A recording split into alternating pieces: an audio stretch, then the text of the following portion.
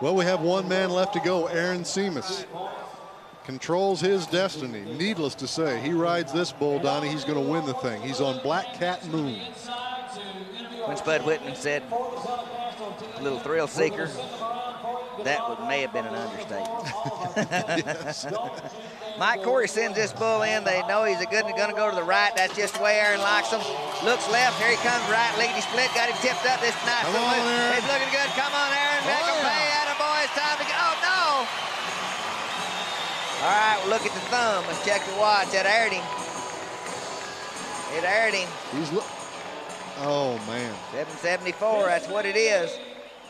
That's what it is. Aaron's got his air back. You're kidding. He said, I didn't make the whistle.